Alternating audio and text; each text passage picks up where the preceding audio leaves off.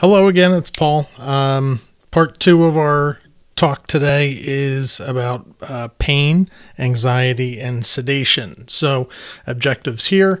Let's talk a little bit about pain in the intensive care unit. Remember that pain is a pretty complex thing. It seems easy to understand that somebody has pain and we need to fix it. But the whole process of pain can be very complex to understand.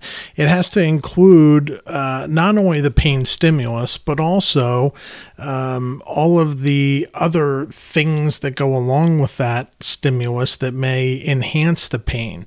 It also has to, in order for somebody to experience pain, they have to sense the pain. So there has to be the stimulus. It has to be transmitted to the brain so that it can be interpreted as pain. And there are other things along the way that that may complicate matters, such as sleep hygiene or lack thereof in the intensive care unit, muscle tenseness, other disease processes. Somebody's depression can certainly have a huge impact on the sensation of pain. Things that contribute to pain in the intensive care unit in particular are all the invasive lines and tubes and drains and such that we have, the routine care that we have to provide to patients, which, by the way, interrupts their sleep patterns, and turning patients and futzing with them can certainly produce worsening pain as well. Their immobility makes it potentially worse. They may have back pain, for instance, and if they have tubes and wires and such in their groin, they aren't able to bend their legs in order to relieve the tension on their back. And these are all things that you, as the nurse, need to understand so that you can anticipate needs of patients and work to minimize those pains as well. So how do we know that a patient's having pain? Well, remember, in the intensive care unit, we don't always have the benefit of them saying, hey, I have pain. So you as the nurse need to use some of your investigative skills to figure it out. So tachycardia, tachypnea, that is fast breathing, and hypertension can all certainly be indicators of pain. So can pallor or flushing. People have red faces and such as they get more pained. Other things like diaphoresis certainly can be an indicator, and that also is a particularly good indicator for neurological problems as well. And we're going to talk about those when we get to the neuro section. It goes without saying that uncontrolled pain can have all sorts of negative physiologic effects, and you can imagine what many of those are. So we have a couple of ways of assessing pain. One that you learn as a nurse practitioner is the old cart method, if you didn't learn it yet. Old cart is a mnemonic that we can use to remember the components of the history of present illness. So when we're taking a history from somebody, we want to find out what's causing their pain. So for instance, earlier this week, or last week, I should say, I had a patient who came in with some squirrely sort of chest pain. And so I needed to get to the bottom of what was, whether his pain was cardiac in nature or non-cardiac in nature. So I started out by asking about the onset. Does it happen suddenly or is it gradual? Where is it located? Is it retrosternal? Is it, in the side of their chest? What is the duration? Does it last just seconds at a time? I know that's not from the heart, but if it lasts, 10 or 15 minutes and feels like a heaviness or a pressure or tightness or a squeezing, those are all things that are characteristic of cardiac pain. Aggravating factors like exertion. Is it exertional? Do you get the discomfort when you're walking up and down stairs, carrying groceries, having intercourse or doing anything else strenuous. Where does the pain go? Does it go into the arm or neck or jaw? Those are also indicative of cardiac pain. And then what treatments have you tried? Have you tried sitting down? Does that make the discomfort go away? Did you try nitroglycerin? Did that help? Did you use antacids, and did that help? And all these things together can help us get a good idea of what the pain is and what the patient has already tried for it, etc. The PQRST method is specific to pain in particular, and so this is just another method that we can use for how did these symptoms appear. I'm sorry, I meant that it's not specific to pain. It's another method similar to old cart. So provoked pain, what provokes it? What's the quality of the pain, radiation, all the same sort of things, just a different mnemonic. So pain scales that we use, and, we may use different ones depending on who we're talking to.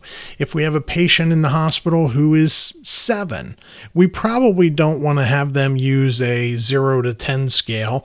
It might be easier to have them use the FACES pain rating scale, and you can see both of them are shown here. It's really dependent on who your patient is.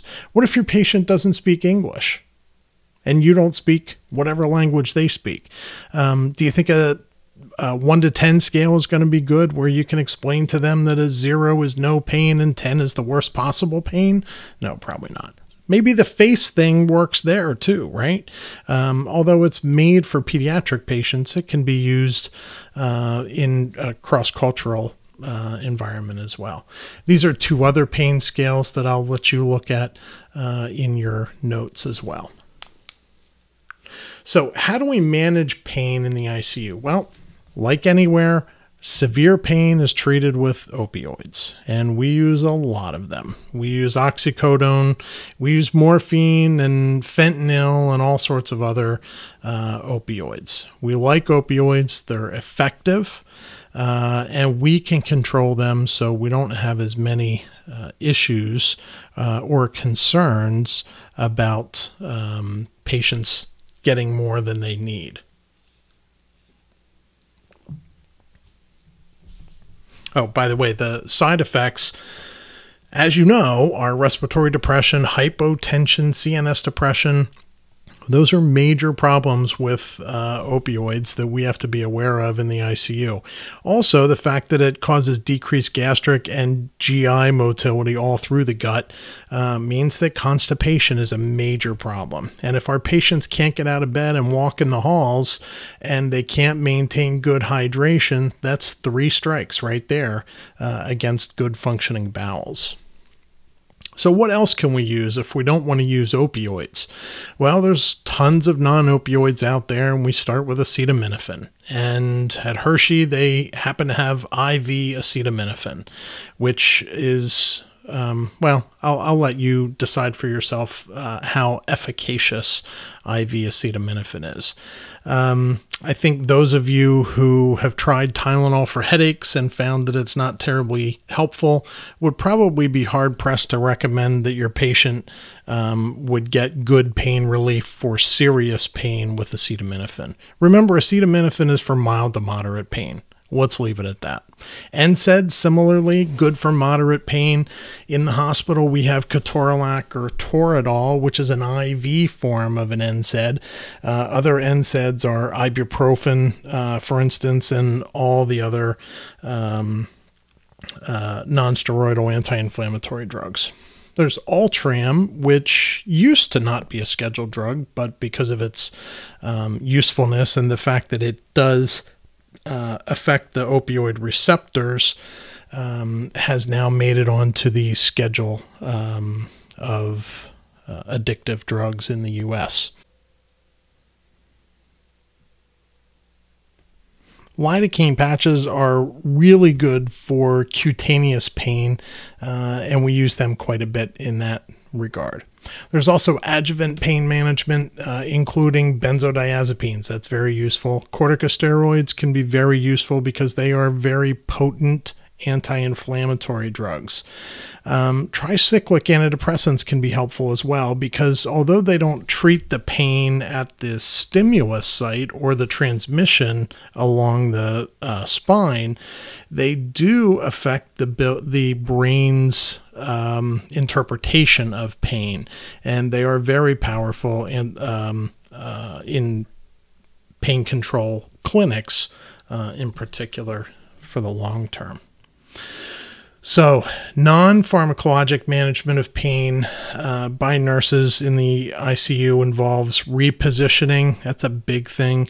Hot and cold therapy, put something warm on it or use ice or whatever. There are some other things too that are useful in distracting patients. Music therapy, or just letting patients hear something other than the alarm sounding and all that.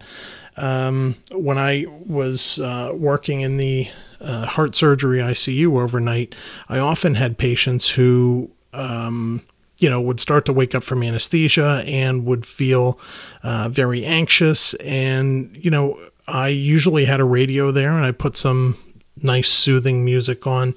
I usually turned off the hard rock stuff at that moment, but music therapy can be useful too. It doesn't have to be anything fancy. You don't need to play your guitar for them. You just you just have it turned on in the background. It can be very relaxing, particularly if you know what that patient enjoys. So palliative care is another thing that we can talk about. Palliative care is useful for patients and their families who are navigating a very difficult time in their care. When they need, they're not ready for hospice, but they're not engaging in the full court press toward a cure. All right. And we see palliative care be very useful for these patients who, we might not have much else to offer them, to help them live out their lives to the fullest. So the things that nurses concentrate on when they have a patient who requires palliative care are the things that patients are most concerned about, right? Typically, when patients are in the palliative care phase, they're not concerned about longevity of their lives, but rather about how can they feel the best during the time that they have left. So controlling their pain and anxiety and hunger and those physiologic needs is very important. And again, nursing interventions are very useful in doing that, and that's why patients appreciate their nursing care so much. So let's talk about sedation now. Remember that there are indications for sedation. One of them is for mechanically ventilated patients. When we have patients who require the ventilator, we need to make sure that they are breathing appropriately and not bucking the vent, as we say. And if we can sedate them and take away their own urge to breathe by just making them sleepy, and then we see very good results with that. So typically we need that when patients have severe respiratory failure, or ARDS, because we sometimes use funny, uncomfortable ventilator settings that are not easy for patients to tolerate. So we need to sedate them for those. Also, for treatment of increased intracranial pressure, sedation is useful and, in fact, mandatory in many states. Refractory status epilepticus, seizures that we can't get under control, sedation is useful. And then critically important is sedation for patients who are on neuromuscular blocking agents. I want you to remember the scene at the very beginning of Jurassic Park. If you remember when Dr. Grant was out in the field and they were digging up dinosaur bones, and the little kid comes up to him and says, it doesn't really look like a bird to me, more like a giant turkey. And Dr. Grant goes over to him and he has that claw from the velociraptor. And he says, you know, you might want to give these creatures a little bit more respect, because if you were trapped out in the wild with them, they would hunt you down and they'd attack you from both sides. And my favorite line is where he says to him, and they rip your guts open. He takes that claw and rips it across their belly. And then he says, but remember, the point is you're alive when they start to eat you. And so think about that when you think about neuromuscular blocking agents, because you're alive and feeling everything when they start to cut you open. What do I mean by that? Well, neuromuscular blocking agents are given before surgery. We give them in the ICU as well to make patients unable to move their muscles. It does not have any effect on the brain at all. And so if you have a patient who gets neuromuscular blocking agents, make sure you sedate them before they get the neuromuscular blocking agents. Just last month, there was a report that a hospital, well, actually it was Vanderbilt University Hospital in Nashville, was potentially going to lose their Medicare license. And what happened was there was a patient who went down for an MRI and needed to be sedated. And so the nurse grabbed the neuromuscular blocking agent and administered that instead of sedation. And what happened was the patient was unable to breathe for an extended period of time. And they were wide awake the entire time. And then they lost their pulse, went into cardiac arrest, and they died. Now, there are many reasons that this tragedy happened, and it wasn't entirely the nurse's fault. Perhaps, I don't know what the deal was, but remember, never forget that neuromuscular blocking agents do not sedate the patient. They do nothing to the brain. All they do is prevent you from being able to move your muscles. Okay? So, other indications for sedation you can read here. I'll let you read that at your leisure. When we have a patient who needs sedated, we have to balance their sedation between being under-sedated, in which case they remember everything and they feel pain and maybe don't have good mechanical ventilation, etc., etc., etc. We have to balance that with over-sedation, which can prolong their mechanical ventilation and make them stay in the hospital longer and increase their complication rate and potentially lead to more ventilator-associated pneumonia cases. This is a very important balancing act, and nurses are really the ones who drive this. And so that's why things such as ventilator-associated pneumonia is a nurse-sensitive outcome, because nurses are the ones who are driving this train. At Hershey Medical Center, these are the guidelines for sedation. At the institution that you work at, you'll have your own guidelines for sedation. And remember, if you don't know what the guidelines are, you can always look them up where? In the policy and procedure manual for that institution. So, sedatives, remember, moderate the anticipatory pain response. So, sedatives help to take away that sense of dread that the patient has when they're about to have some painful procedure. They don't treat pain, though, right? Not all sedatives have analgesic effects. So remember that benzodiazepines, for instance, may sedate patients. They are hypnotics, but they don't have an analgesic effect, okay? There is such a thing as chemical restraint, and that's not necessarily a good thing. That's where the patient is given these drugs just to calm them down and sometimes make it easier for the nurse and the medical team to do what they need to. Sometimes that's indicated, but often it's not. There are different agitation-sedation scales, and this is the RASS scale, and then this is the SAS scale. So whichever institution you work at, they will have picked one or one of these or made up their own or something to so that we all are on the same page about sedation.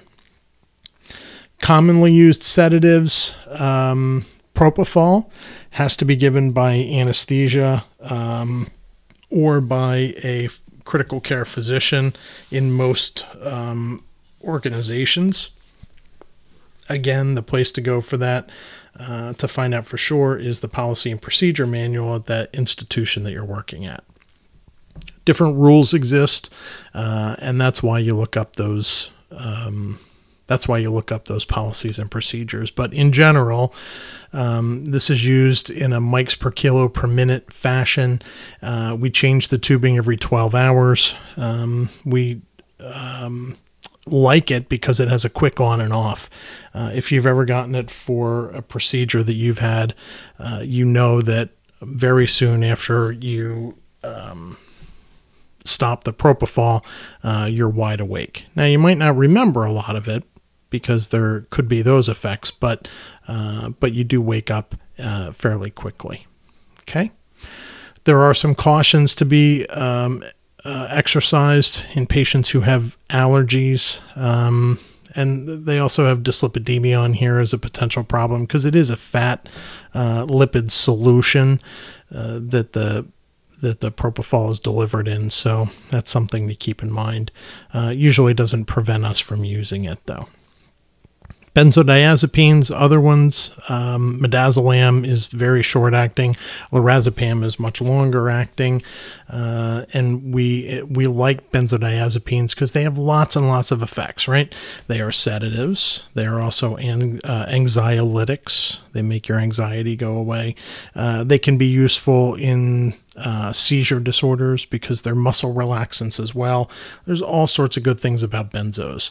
The problem with benzos is that they are CNS depressants. So when you're on a CNS depressant, if you reverse that CNS depressant suddenly, like stop drinking alcohol, because that's a CNS depressant. You've been drinking alcohol for a long time and then you suddenly stop, you can have a seizure.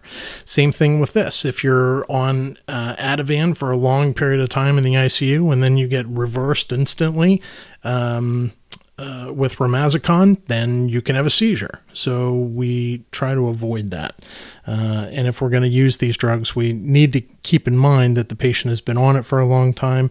They need to remain on it at some dose so that their brain doesn't wake up and freak out.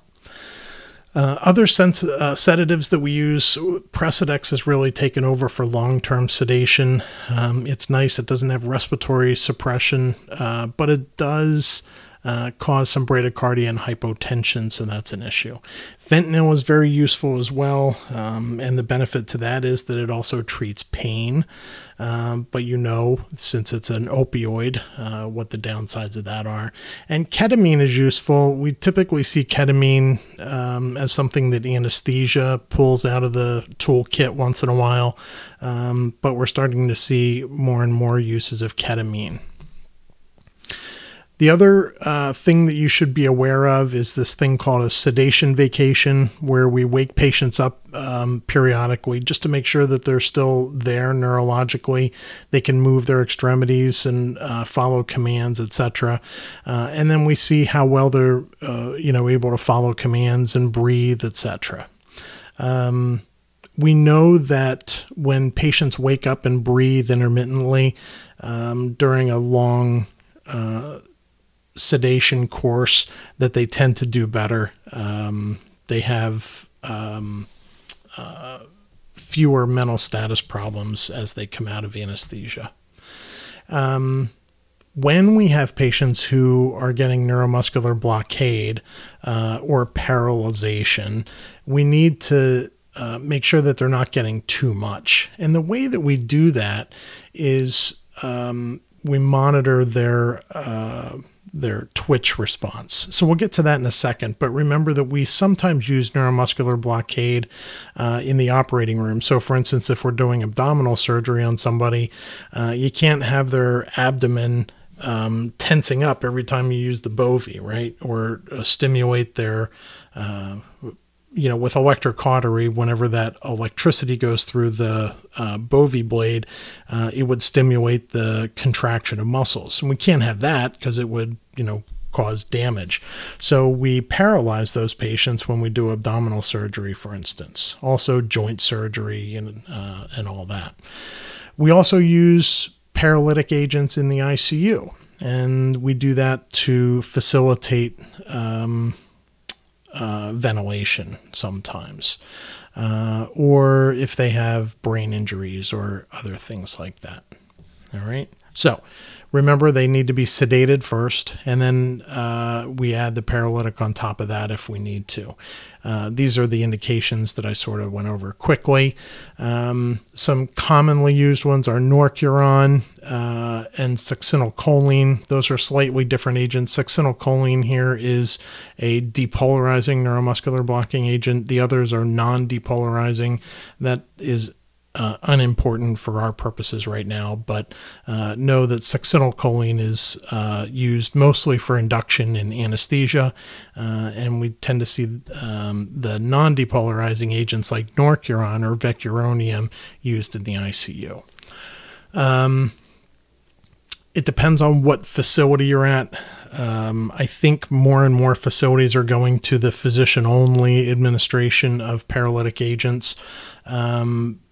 But again, check the policy and procedure manual where you are, and know that the patient has to be sedated first. If you didn't catch that yet, shame on you. I'm sure you caught it, so good for you. So how do we monitor these patients? Well, we monitor sedation with this bispectral index monitoring, or BIS. And this uses the brain waves in assessing their level of sedation. So this is a trick that they've been using in the operating room for a long time. Turns out it's not perfect, but it's a much better thing than just our best guess about somebody's sedation. And again, we are particularly interested in how sedated people are when we are using neuromuscular blocking agents, because remember, neuromuscular blocking agents do not sedate. So we have to make sure that we, although they are unable to move, we need to make sure that they are also adequately sedated. And that's what this tool is good for. So you'll learn about how to do BIS monitoring when you take a job in critical care. We use this scale, the BIS index range, to figure out where patients are. We certainly don't want them to be flatline on their ECG, but we don't want them to wake up and respond to our voice either. Now, there's also this trains of 4, which is a way for us to assess somebody's neuromuscular blockade. So what we talked about before with the BIS, this is for monitoring sedation, and trains of 4 is so that we can monitor neuromuscular blockade. And what we do is we affix these two electrodes here, or you can do it on the ulnar surface of the arm as well. And then we have this little device that that sends an electrical signal across the nerve, and we can monitor then how much movement there is. So when we have patients adequately blocked, we see 2 out of 4 twitches, or 80% of the receptors are where 80% of the receptors are blocked, and that's where we tend to like it. 2 to 4 in that neighborhood is usually sufficient. There's a video here for you to watch. I'm not going to play it right now. I'll let you do that on your own. and then we'll just move on here to caring for a sedated patient. Remember that you need to monitor the sedation of these patients all the time, ongoing physical assessment, because they're not able to move on their own necessarily. You will need to move for them. And so patients who are paralyzed in particular, you need to make sure that you're addressing their potential pressure sites, but anybody who's sedated too is less likely to be able to move and do what they need to. So turning, repositioning, skin care, nutrition, you got to do it all for the patient. Okay. Let's move on to nutrition since I just mentioned it there. Remember that in critically ill patients, they have a huge metabolic requirement. So it's one thing for us to feed our bodies when we're, healthy and normal. We don't have wound healing that we need to do. But a patient who went to the operating room and had a Whipple procedure or had a thoracotomy and heart surgery or whatever, they have a ton of healing that needs to happen. All those cells that were destroyed or cut through when the surgeon did the operation, all that extra healing needs energy. And the way you get that energy is from nutrition, right? So we need to make sure that we're providing that nutrition for patients. And it turns out, we used to think that it didn't matter and patients, we never fed patients. And then we started thinking, I think patients probably do need to be fed. And then we started thinking, well, if some's good, more is better. So let's feed them right away. Well, it turns out it's not right to feed them right away. Patients don't do well. Trauma patients in particular don't do well when you feed them, the day after their injury. So we're still trying to figure out exactly what the right time to feed people is. But that's an ongoing science. How do we assess patients' nutritional status? Well, we know based on their age, right? We know that children have different nutritional needs than young adults, than the elderly do, etc. Patients' dentition matters, right? If they don't have teeth, then it's going to be hard for them to chew steak, for instance. If they can't swallow, that's a problem. And if they're on medication that affects their nutritional status, those are things to all take into consideration. Their laboratory data, for instance, I had a patient the other day who had a ton of edema and was getting ready for surgery, and they sent her home so that she could get some more nutrition because of all this edema she had. Well, why do you think she had the edema? Well, it had something to do with the fact that her albumin, her serum albumin, was 2.8, which is way low, right? So those patients who have abnormal labs, that's one other way that we can assess those patients. So what are the ways that we can feed people? Well, we can use parenteral nutrition. This is kind of a last resort. It turns out that the liver does not like being fed through the arterial system, right? So the liver is used to detoxifying things because it goes through the portal system.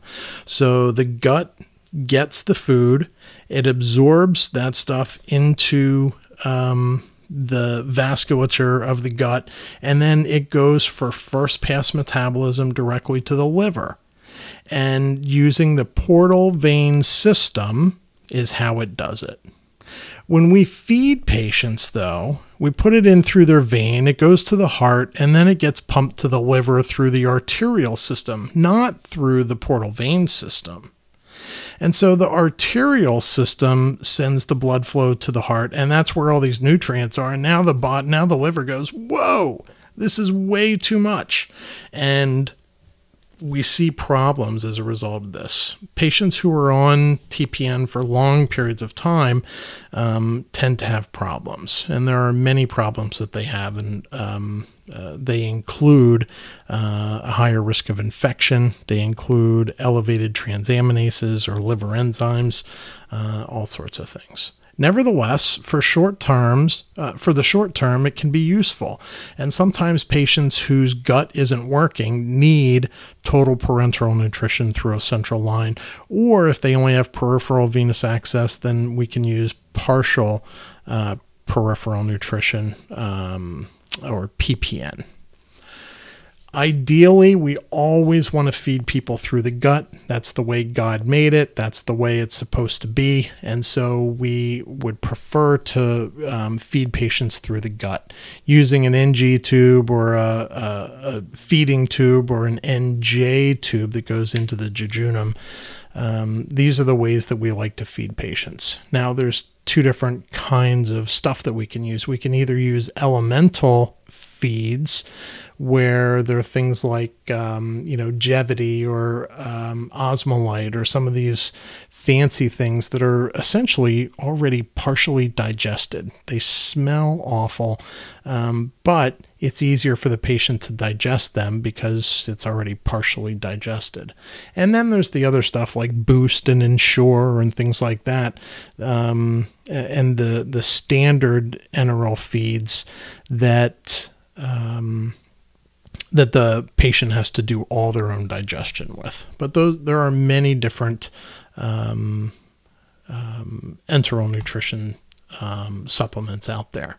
So what is the nursing care for these things? Well, first of all, we have to place the feeding tube. And again, check the policy for the institution that you're at.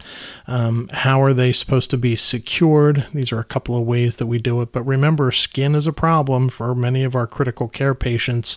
And so you have to have something that is safe to use on the skin. We have to maintain these devices with placement monitoring and checking residuals, although the tube walls are very thin and they collapse when you try and check residuals in many cases. So usually we don't check residuals in feeding tubes. Again, check your policy and procedure manual. When we're feeding patients, do not lay patients flat. That's a really important thing because of aspiration precautions. When the head of the bed is flat, patients can aspirate much easier, and we certainly don't want that. That gives them aspiration pneumonia. That's a very bad kind of pneumonia, and you can really hurt your patient. So anytime that you flatten the bed, turn off the tube feed. That's a rule. So here's a couple of x-rays. Notice that this feeding tube goes down into the stomach, goes past this this thing here. This is the hemidiaphragm, so we know we're in the gut somewhere. See this line here? That's the diaphragm. This is a breast, actually. This is the diaphragm. And you can see that it goes into the stomach, and it turns around, and it points toward the duodenum, but it's nowhere near. Down here, we can see that this feeding tube goes right down the main stem bronchus, and this is going directly into the lungs. So we certainly don't want that to happen, right? You wouldn't want to feed a patient through that because they would get aspiration pneumonia. What we're looking for is the tube to come down under the diaphragm. Here's the diaphragm. And it comes down into the stomach. Here it tends to, oh, sorry, I'm giving you the wrong one. This is a regular NG tube. The feeding tube comes down here, goes around this way, follows the curve of the stomach, and it crosses the midline, and that's how we know that we're in the duodenum, because it crosses over the midline.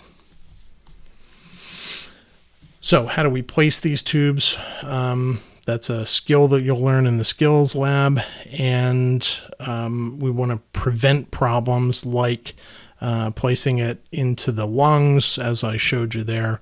We'll talk about this in the skills lab when you have that shortly. Nursing responsibilities for feeding tubes. Remember that they have to be ordered by the physician or a advanced practice nurse. We have to do the feeding tube assessment. Typically, if you measure the distance from the nose to the ear to the xiphoid, that's the minimum amount of space that they need for the tube, or that's the minimum length of the tube to get into the stomach. You'll have to assess their bowel function. Oftentimes, these tube feeds make people have diarrhea. It's a mess. We have to maintain the patency of the tube and know when to hold tube feedings. Again, if the patient has to be laid flat or anything less than 30 degrees of the head elevated, then we have to keep that in mind. TPN always requires 2 RNs to hang. Remember that there's a lot of glucose in TPN, and so those patients are at higher risk of infection. We use a single port on this central venous line, and only TPN should go through that. We monitor blood glucose and any other labs, and then plenty of patient and family education is necessary as well.